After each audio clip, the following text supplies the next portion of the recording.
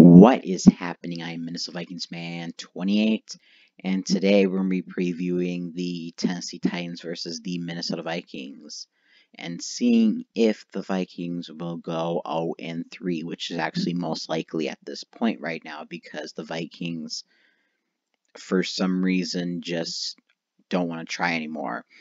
There's no fight in them. I could go on a whole rant about it, but we're going to focus on these three key matchups and, keep our head high for a little bit. Key matchup number one is Derrick Henry versus Eric Kendricks. We know Derrick Henry is their offense. He is the main man. He will run it down your throat. The Titans, how their offense works, long drives with a lot of running. Henry is very hard to take down.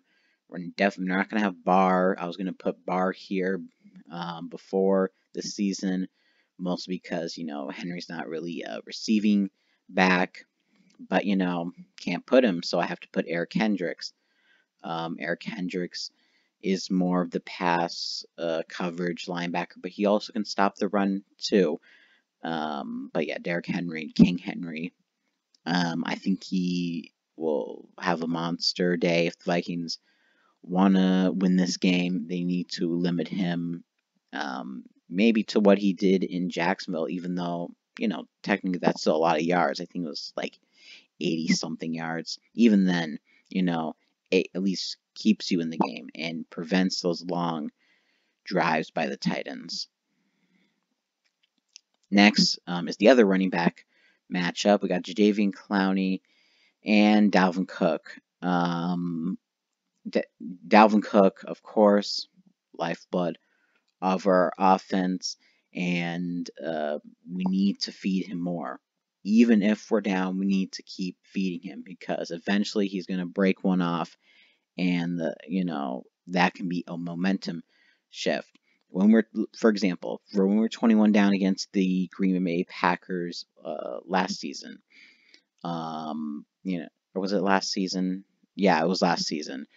Dalvin Cook broke one off and, changed the momentum. We kept running the ball more and,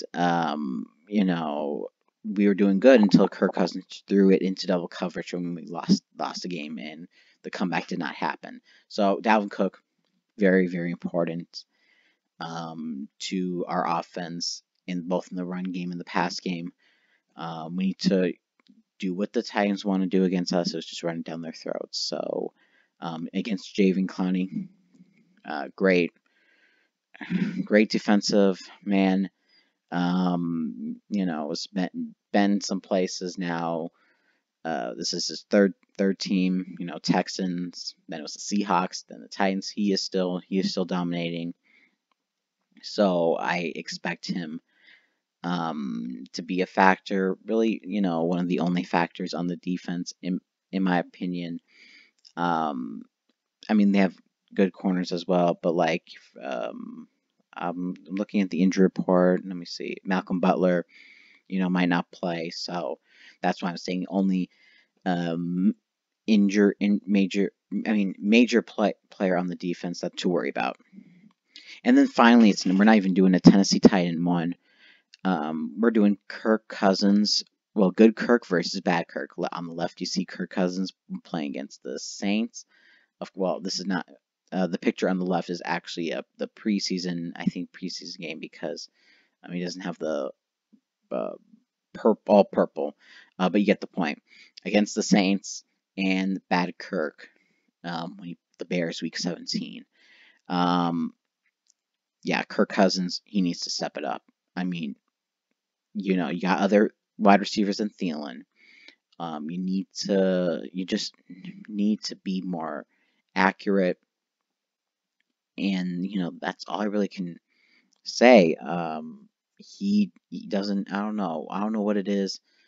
Offensive line, of course, is somewhat of a factor, but, just give some other people a chance, and don't force it. Most importantly, do not force it because we don't want interceptions. We do not want interceptions.